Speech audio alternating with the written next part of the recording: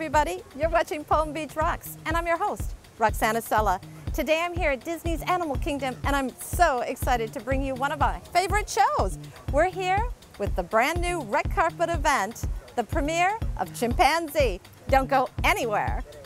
Polo Gear is the official sporting goods line for the Sport of Kings, carrying a wide range of products from custom helmets and saddles to everyday sportswear, including a great line of Polo Girl clothing. Polo Gear has everything you need to play the game of polo. The natives are a little restless here today at Disney World. Why? Because it's the new Disney nature documentary that's just being launched right here in Orlando. I mean, get ready to swing into action with the new movie, Chimpanzee.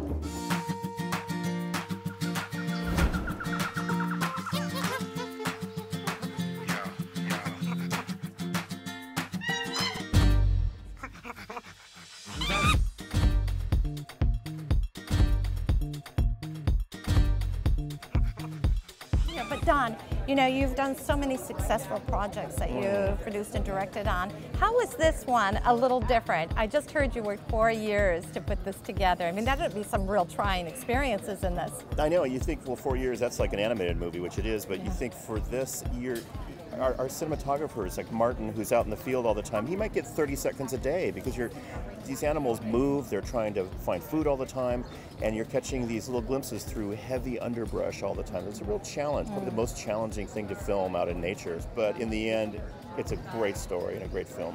25 years ago, I worked on chimpanzees in the Thai forest for television, and I knew then that they were the ultimate animal for the big screen, because the thing about chimpanzees is they are our closest relations in nature. They do so much that we do, so much of their family life, so much of their social life echoes our own life, and they just work brilliantly on the big screen. Hi there, you guys are great on the Disney Channel. What's the message? What do you think you want to say to everybody out there, your fans? I think that it's just really important to realize that we can change the environment and we really can make a difference. We become so aware of how much we're hurting it. Let's be not the generation that was aware, the generation that changed things.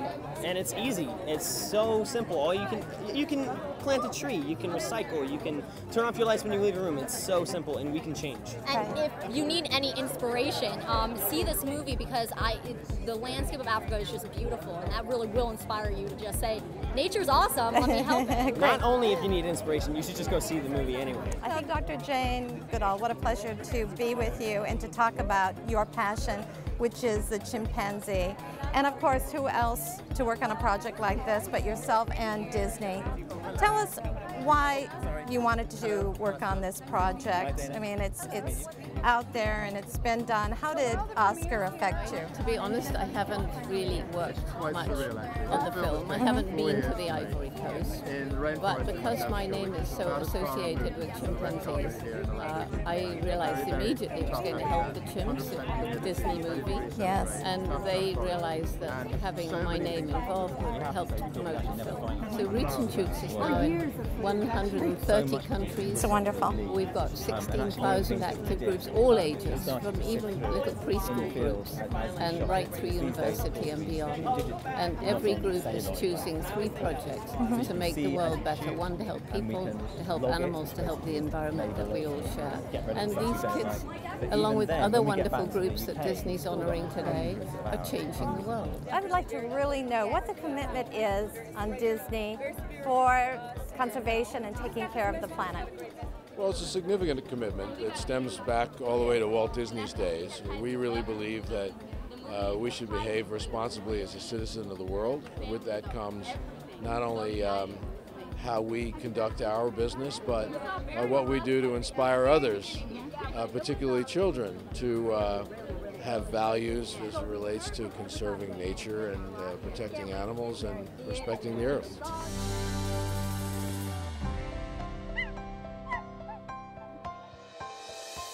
Chimpanzee. Yeah, this is home.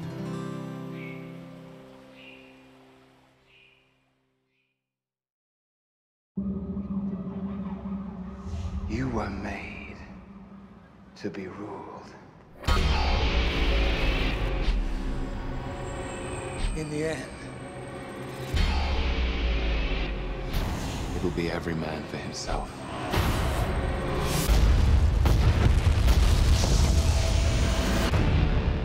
Tom, you Hey. gotta stop meeting like this. Thor, I know. Warhorse, It's and now Marvel Avengers. Yeah, I mean, yeah. This is so cool. yeah, it's amazing. I've had an amazing run, truly. Now, you know, when it comes to working with superheroes, which is my favorite thing, one of the characters, of course, is the villain. Someone has to be it, and that was your Somebody job. has to be the bad guy. Yeah. Now, you were really kind of the mischievous god. Yes. Tell us a little bit about that part. Well, you know, he's the agent of chaos. He's the cat that's stirring up the mayhem in this film, and it's fun because I don't know. You get to play a few notes that you don't normally get to play. You know, it's there's something released about being a bad guy.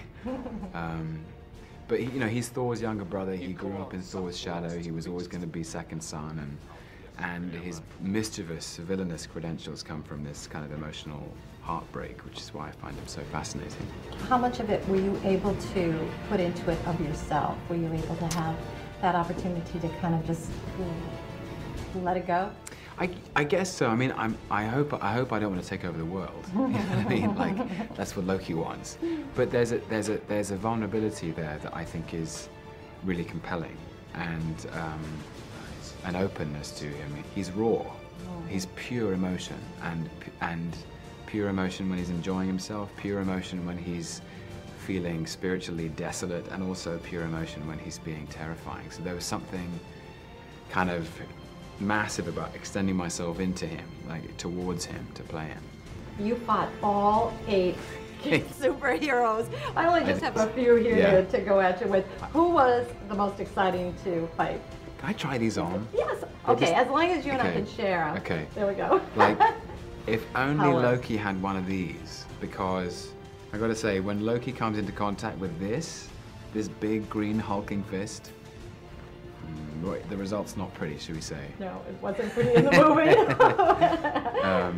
For either of them. Don't want to spoil anything.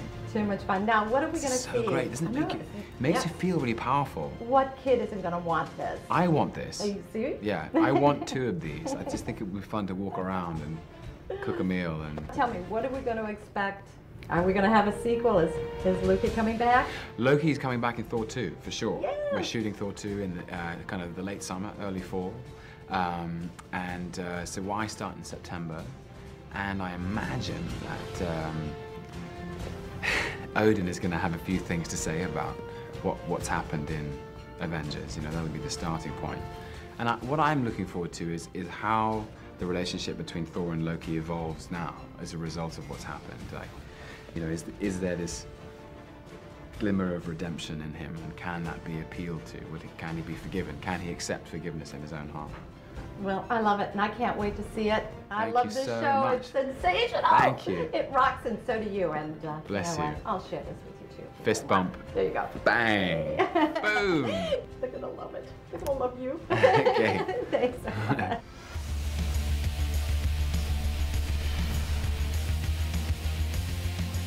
Dr. Banner, your work is unparalleled, and I'm a huge fan of the way you lose control and turn into an enormous green rage monster. Thanks.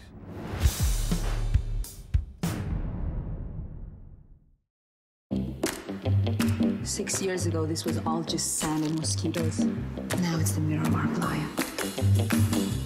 You built the palace. It's time to be king. From your heavens, I'm the queen. Hey, Jeffrey, thanks for being with us. You know, I'm so excited to talk about this new film that you've just finished and will be airing soon, which is Magic City, shot right here in South Florida. Good, good. Well, I'm a big fan of South Florida now. You know, I had not spent any time there, so sort of my introduction to being in South Florida was the show. And I was lucky enough to kind of go down there a month before we started principal photography and acclimate, and it was fantastic. And now that I know I'm going back for season 2, I'm even more excited. Now, how long did it take you to shoot Magic City? How long did you work on the project? I want to say I was in Miami for about 6 months, but like I said, for the first month, I kind of went down there just to watch the sets being built, because the sets that our production designer, a guy named Carlos Barbosa, built were the most amazing sets that I think have ever been built for a television show. We put up 200,000 square feet of a majestic hotel. I mean, I'm talking, marble floors, and the chandelier hanging in our lobby is the actual chandelier that was hanging in the Eden Rock in 1958. So the attention to detail was tremendous, and I kind of wanted to be there to see that all happen. And again, just sort of to get the feel for Miami. Now, tell us, you've been on so many other shows. You've worked on Grey's Anatomy. You've worked on Weeds. You've done so many other things in the TV as well as movies. Can you tell us any projects you're working on currently, besides, of course, the launching of Magic City? The launching of Magic City, and then gearing up for our second season. I've got a couple movies in the works. I'm probably going to try to do a movie here before we start our second season, and then I've got 3 or 4 movies coming out this year, so it's pretty busy year for me. But I think kind of my most important job right now is being with my fiance and my 2-year-old son, and trying to be a good dad, and so that's what I love doing right now. But there's always work. Well, great. And I guess we'll look forward to Magic City, and we'll look forward to having you here in South Florida in a few more months. All right. See you soon, Rox. It sounds like a hell of a lot of fun. Come on out for the Tea Time Golf Classic, May 18th at Frenchman's Reserve, to benefit the South Florida Coalition Against Substance Abuse. I'll be there for this wonderful event with one of my good friends and world-famous performance artist, Michael Israel. Call this number or go online today. See you on the green. Hi, Roxana. Hi, Rob. I'm so excited to have you on the show today. Thank you. Good to be with you. So today's interview is a little different than what my viewers might be used to. We know you as an amazing actor, having done several movies, and of course some of our favorite TV series like The West Wing, Brothers and Sisters, Family Guy. I mean, I could go on and on. But today we're here to talk about California. Yeah, well, California has given me everything. I came out to California as a 13-year-old kid who wanted to be an actor, and it all happened for me, and it happened for me in California. I've raised my family there. I owe it everything. So to be able to be a spokesman for California is an honor and a good way for me to give back to a state that not only has given me so much, but has so much to offer people who maybe haven't been as blessed as I have to be able to come out and be a part of it. Well, you certainly are a great spokesperson, Rob. What do you think you love most about living in the Golden State? What really inspires you? Well, I think it actually is the inspiration that I get from being here. Whether it's being in the ocean and being surrounded by nature, which I can do on a daily basis, year-round. I can be skiing, I can be in the mountains, I can be on hikes, I can be playing golf, I can be outdoors doing something healthy 24/7 if I wanted to. But there's really just an energy here in California. The people, the creativity, the forward-thinkingness that is emblematic of California culture that the world recognizes. Everybody knows it, but to be able to come here and experience it is something else, and so that's really what I'm having a great time reaching out to people and having them think about visiting California, because tourism is a huge thing for our state's economy. Huge. It's 900,000 jobs in California alone. Now, Rob, do you play polo or do you go to polo? You know what? I actually have many friends who play polo. And I know, knowing me, first of all, I can't afford it.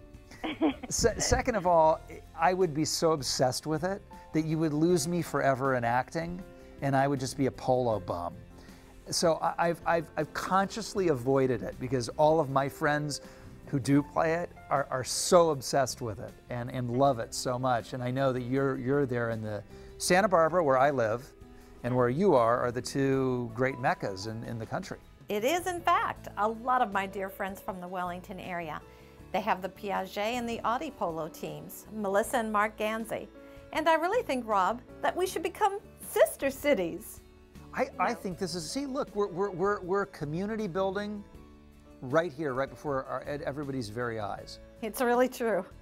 because polo is such a sport of kings, and as a spectator, it's so much fun. And I sponsor a polo team here during the season, and it really would be fun to put the two sisters together. Wow, that's amazing. It's, you know, Santa Barbara hosts many, many, many huge polo events. We just had the Prince of England and Kate Middleton out here for a polo event that I was able to go to. And, you know, again, just a normal day in California. Oh, yes, Miss Middleton, how are you? You're looking dapper today. Well, in fact, they played against my friend Melissa.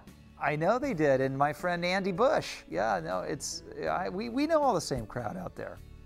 So you have to tell me, what else are you working on?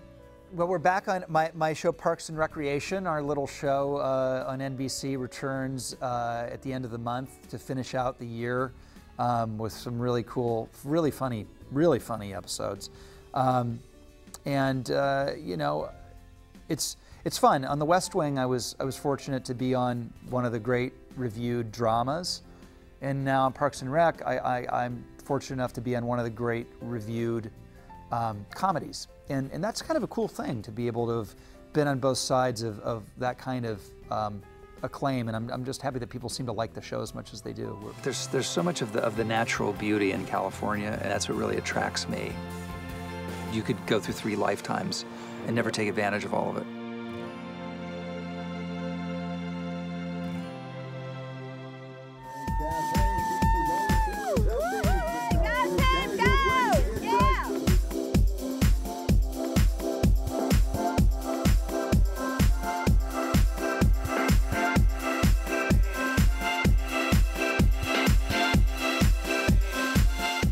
Wellington grown over the last 3 years with GPL? I will tell you something.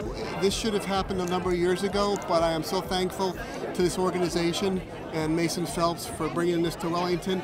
It's sold out, and people are coming together from everywhere, and this is what Wellington is all about. You're right. You know, I was on interviewing Rob Lowe the other day, and I was telling him we were doing this. I said, you know what? You've got so much polo there, and we have so much going on here. Let's become sister cities. Absolutely. And he said, you know what? I'm coming down and we're going to do that. So, you know, Santa Barbara and Wellington, here we go. Our 3rd year, and you know what? We're sold out again. We are. Can you believe it? 68 tailgate spaces all the way around the ring. And I gather you got into the finals this year. Yes, so far so good. I wanted to make room for you, so I bowed out this year and left my team at home. We are the judges for the tailgate contest. I hope you come with us for a little bit of it, because I think it's going to be about the overall effort and how all these little bit of ideas work together.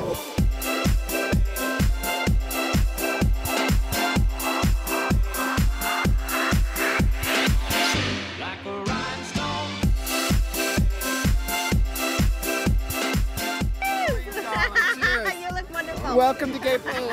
But I gotta ask you, how are you keeping the ball up? Or shouldn't I ask? The same way we do. Oh my God. I didn't bring any money, but I'll be back. You coming to GPL? Even when you're trashy, you gotta be a little classy. Check out those Jello shots right there. Handmade in Cakes by Sarah from Lake Worth. Well, we're the Human Rights Campaign, which is the HRC, and we fight for gay rights and equality. Well, obviously we're Titanic, and today's the 100th anniversary of the Titanic sinking. Not something to celebrate, but we thought it was worth remembering. This is a Cosmopolitan, which we're not sure they're on the Titanic. And it has a White Star Line on the logo right there. Oh, I love it. Cheers, guys. Here's to 100 years on the Titanic. Absolutely. I'm glad I wasn't there because I'd be really old.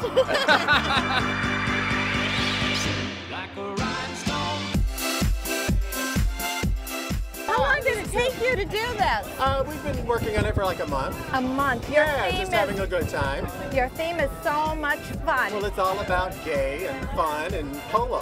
Thanks, Thank you for guys. covering it. We appreciate it. Oh, are you kidding? I love this. Great job. We have fun. Kon-Tiki, what are we serving? Some hamburger, hot dog, Katai, lots of drinks. Who's going to win? We are! Rolled on, setting up his #1, Dwight Tron. Tron can't get the action. One Lee gets the play turn. It's halftime. You know what that means? Look out, divot stops.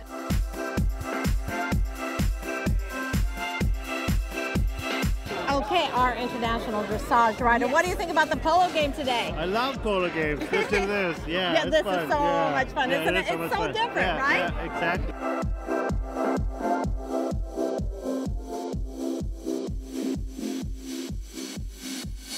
Like a rhinestone cowboy, riding out on a horse in a star-spangled rodeo. Like a rhinestone. This is great. Look at the crowd that's here. We have double the people last year, and everyone's excited to be here. It's a beautiful day. The horses are great. The fields are great. I mean, this is great polo. On any level, this is great polo, and that's what makes it exciting. And we're really, really happy that they've chosen to come back here, and we hope this is the home of GPL for many years to come.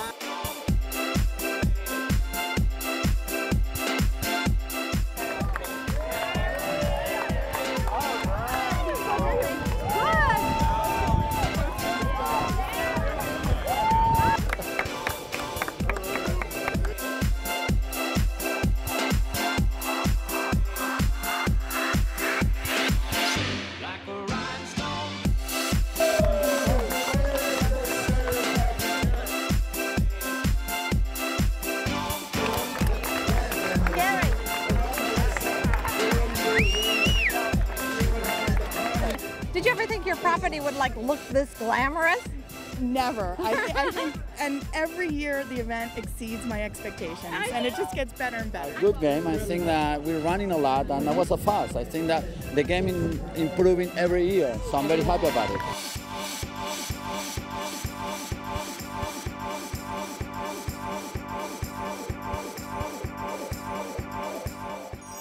Hey Roxana, how's it going? Hey Maggie, thanks for being on Palm Beach Rocks. Well, thanks for having me. Now you are one of the new hot Hollywood actresses. I mean, you have been in so many movies, like one of my faves, Taken, and the amazing TV series Lost. Now, how did you get into the industry? What was your big break? Gosh, you know, I like to think of it like working my way up in any industry. I definitely worked my way up in television and guest stars in TV movies and that kind of thing.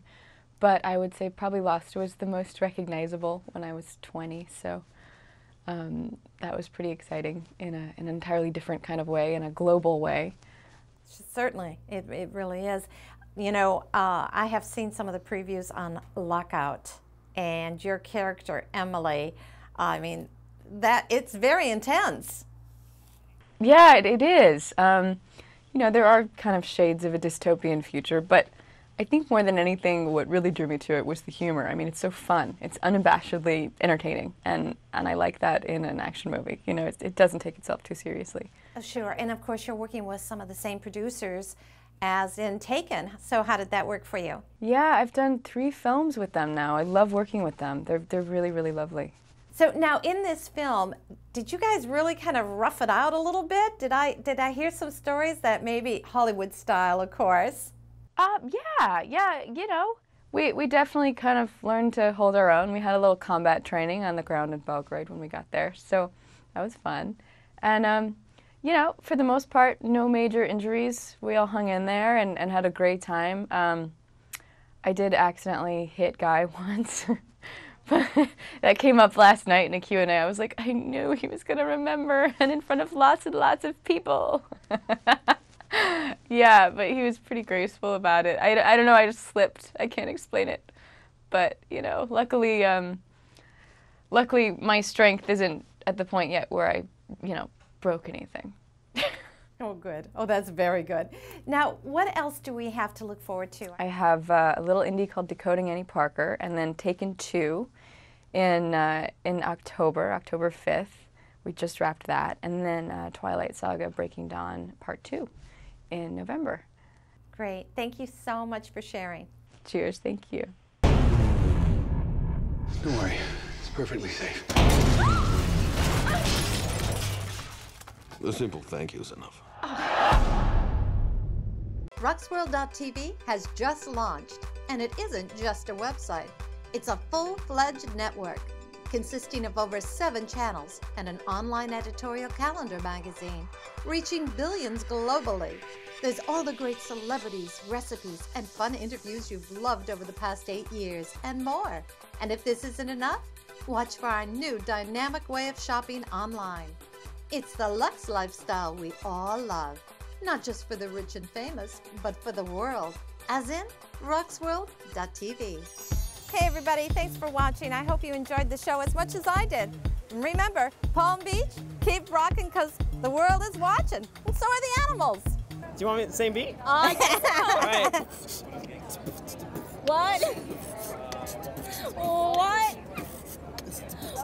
What?